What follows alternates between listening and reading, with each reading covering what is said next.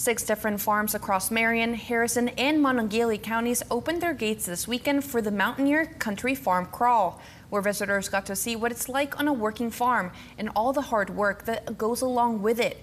12 News paid a visit to Turtle on a Post farm in Shinston, which grows a standard assortment of produce but has also invested heavily into growing hops for making beer. They're not seeing a Better Homes and Garden or a Pinterest Farms. These are working farms.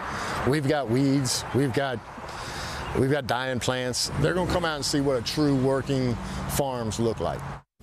During the farm crawl, visitors were shown around the farm and learned about the routines and problems that West Virginia farmers handle every single day.